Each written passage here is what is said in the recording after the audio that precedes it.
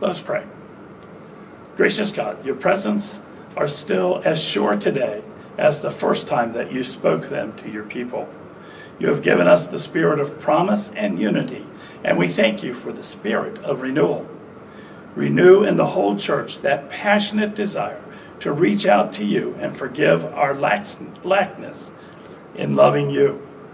May your kingdom come with power and unite all Christians in one mission to reach out in faith to everyone. May we see your glory in our worship today. Amen. God seeks the lost and offers hope to the hopeless. God rejoices over one soul restored. So God welcomes us and lets us in the past be the past. Therefore, let us rejoice and praise God for his wonderful goodnesses.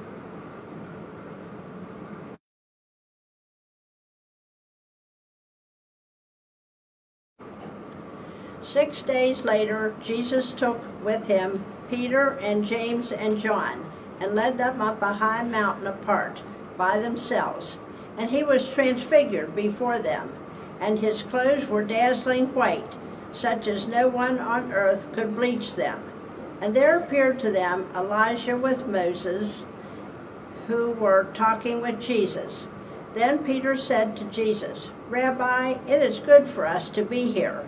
Let us make 3 dwellings, one for you, one for Moses, and one for Elijah.' He did not know what to say, for they were terrified. Then a cloud overshadowed them, and from the cloud there came a voice, 'This is my Son, the Beloved. Listen to him.' Suddenly, when they looked around, they saw no one with them anymore, but only Jesus. As they were coming down the mountain, he ordered them to tell no one about what they had seen until after the Son of Man had risen from the dead."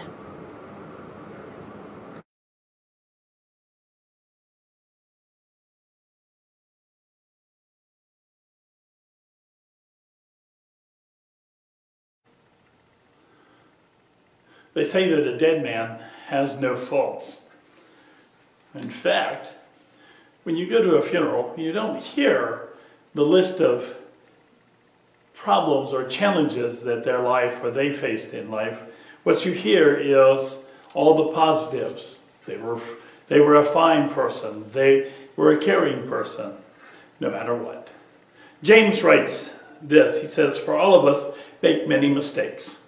Anyone who makes no mistakes in speaking is perfect, able to keep the whole body in check with a bridle." Well, I've been around life a long time, and I can honestly tell you that there have been many mistakes that I have made. And the world as well has its ups and downs of mistakes, including our lives. The problem is, there is no perfect person that we know. In fact, well, here's what Spurgeon had said years ago. He said, of dead men we say nothing but good, but as for the living, they are tarred more or less with a black brackish and a black eye. Every head has a soft spot in it. Every heart has a black drop in it. Every rose has its pricks. Every day has its nights. These are life. We face a lot of challenges in all of our life. Some of them are of our own doing. Some of them are the results of others around us. And I believe there are some things we can do to help, well, overcome these challenges, not only in ourselves, but how we deal with others in a loving and caring way. The very first thing we have to have is a proper attitude. Too many times when we are faced with challenges in life, we overreact. We overreact on the problem that's caused and make it, well, we make it worse than what it really is by sometimes our emotions, our own reactions, or the reactions of others. The other thing is that there are times when, well, we just have to accept the reality of the moment and realize that we can't change anything and everything around us to fit our needs or our wants. Actually, it's impossible to change somebody else, let alone impossible to change ourselves. I love the fact that as we get farther away from the new year, many people have already not only forgotten that they made a resolution, but, well, they're not even close to keeping that resolution. That's the reality of our own life. The other part of the challenges that come with our faults is that sometimes we like to blame other people. I always tease my wife. At night, I like to end my day with just a little bit of peanut butter. And she goes, "Why do you keep doing that?" In fact, my diabetic doctor keeps telling me, "Well, you need to give that peanut butter up." And I'm thinking to myself, but my mother started it. It was all my mother's fault. The real truth of it is, I like peanut butter. And I don't normally eat it any other time, but I like it at the end of my day. And sometimes, well, sometimes even in our own lives, in the lives of ourselves in dealing with others and others dealing with us, we have to accept the responsibility of, well, we're not perfect. And because we're not perfect, we should also then give them the same element that we expect, a little room for their imperfections. It's a little bit of practicing do unto others as you would like them to do to you. Another thing is, sometimes we try and overanalyze it. I love all these self-help books. They can help you lose weight, get smarter, read a book, write a paper, get a better job, do all kinds of things. Sometimes we overthink how we can change the other person instead of underthink how we can change ourselves.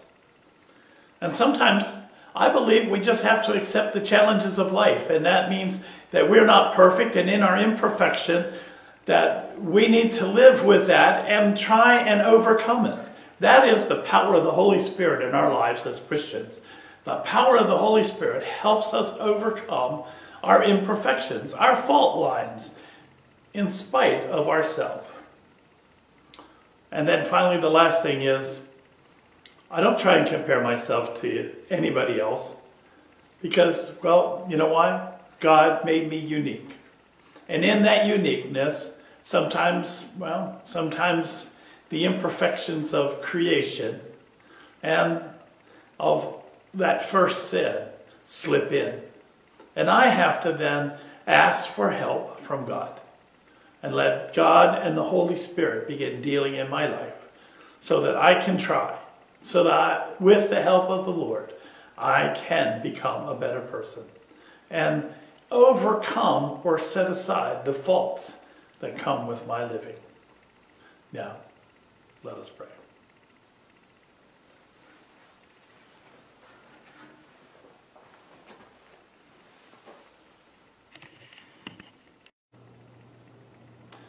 Our Father, who art in heaven, hallowed be thy name. Thy kingdom come, thy will be done, on earth as it is in heaven. Give us this day our daily bread, and forgive us our trespasses, as we forgive those who have trespassed against us.